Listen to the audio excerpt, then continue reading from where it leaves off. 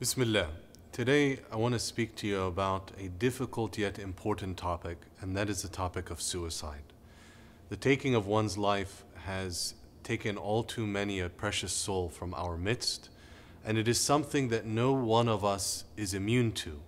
Each and every one of us can have suicidal ideation and have thoughts cross our minds. And that's why having this discussion as a community to empower ourselves and strengthen ourselves individually and as families is so incredibly important. Counter to what many people may think, suicide actually has several signs that typically come beforehand, and by knowing these signs and discussing them, people can get the help that they need, and appropriate mental health and spiritual interventions can occur to help, inshallah, protect each of us and our families from this. There are many factors which may impact the likelihood of suicide occurring in a particular individual. And many of these come from pressures from the outside, from trauma that may span across generations, from war, from hardship, from judgment and pressures that come from across the community, and from differences that are coming across generations, which Muslims are all too familiar with at this time, as we find ourselves at the crossroads of so many divisions at this crucial time in our nation's history and in our experience as a community.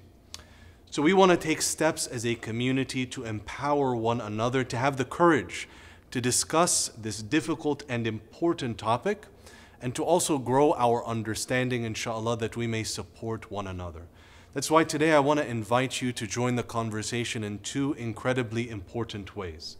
Number one, this Friday at 7:30 p.m. inshallah, the 2nd of October, we'll be having our heart-to-heart webinar series on this very topic with several experts from our community that will be talking about this and interacting with your questions, your reflections, your thoughts, inshallah, so we can grow and learn as a community. I encourage you to log on to YouTube, Islamic Association of Raleigh, and to be ready, inshallah, subscribe to the channel so you get our updates regularly, but you'll be able to tune in as a family, inshallah, on YouTube, 7:30, Friday, October 2nd, inshallah, in the evening. The second is I want you to log on to our website, raleighmasjid.org, where you'll see a link to a survey called the Muslim Suicide Study. This study is helping experts in the space gather more data and empower us with the best knowledge, inshallah, on understanding what pressures and what issues are happening in our community so that we can empower one another and our families to better face these pressures with the best of information and the best scholarship available on the matter, inshallah.